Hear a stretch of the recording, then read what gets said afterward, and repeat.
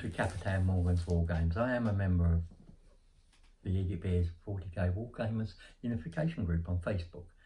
I'll pop a link in the description below. This is the place to get your fix of anything 40k related. Welcome, and today's video is about the chapter approved 2019 and concentrating on the Maelstrom of War missions in that. The Maelstrom of War, in my opinion, offer something new. There's a deck building element which can be quite tactical. So let's go through it quite quickly. Minimum of 18 tactical objective cards needed. You can't have any more than one copy of any uniquely named objective. And you have a hand of 5. And then you put 3 of those from your 5 into play. You've got some strats to go with it. Reprioritise. Discard up to 2 cards and draw a new one for each one you discard. Tactical foresight. Look at the top 3 cards of the objective deck, put them back in any order and of your choice, top or bottom of that deck. Determined push. Select up to 3 tactical objectives from your discard pile and shuffle them back into the deck. Quite good. Now, at the beginning, when you're building, when you get your hand of 5, you can discard some of those if you don't like them and draw new ones. Otherwise, you can only just discard at the morale phase each time. So let's go into the deck building. Now I'm going to use, there are two cards that I'm pretty sure you can drop straight away from the deck, which is Domination. Control every objective marker on them. That's quite hard to achieve, especially and it's one that you, especially as the game goes on, maybe first turn possible, but it's putting a lot of units into danger. And priority orders, one that needs to be achieved by your warlord. That again puts your warlord in danger. Could give up slave a warlord, first blood possibly, and that's two points for scoring maybe not many points with it in return.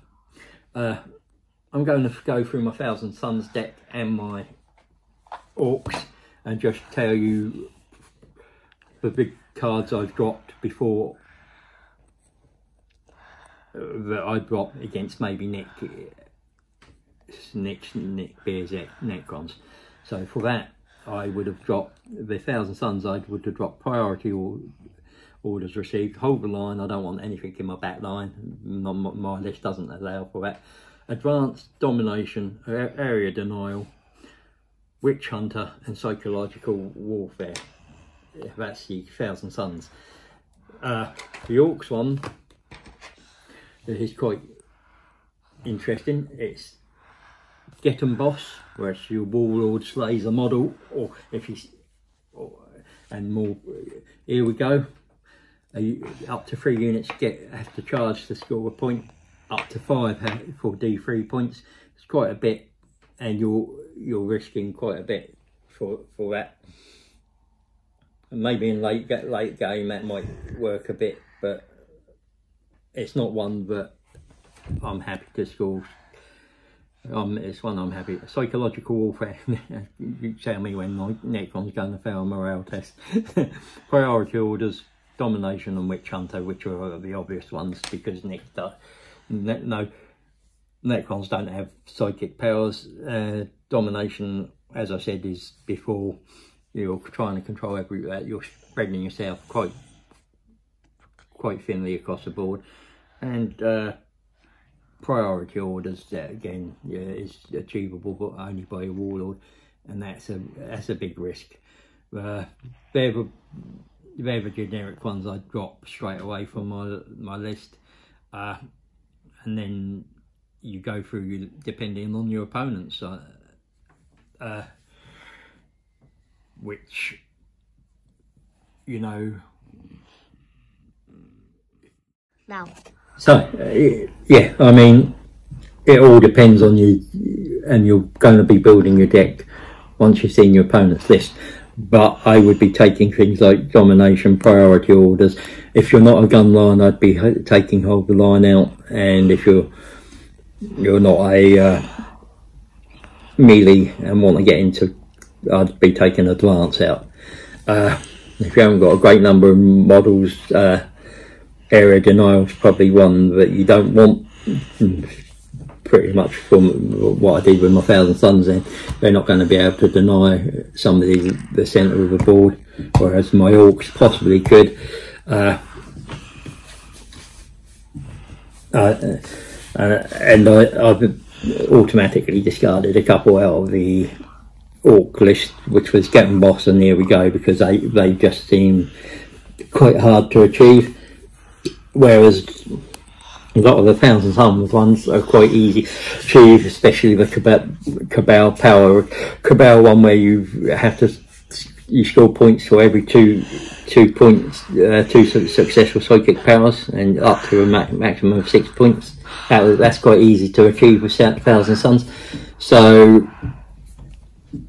it all depends on those sort of things. But what I'll do is I'll come back after I've played Nick and give you a rundown of how that worked. So, having played Nick, my deck was good. Trouble is I didn't get to use it very much because I died by turn 3, but that was because I didn't get first turn. My list is designed for first turn, but turn 2 I scored highly with my deck, which is I scored 9 points in the turn. Had I had anything left, I probably would have scored more. Yeah, that's the way it goes, but I was happy with the deck and the way it was built. Thank you for watching.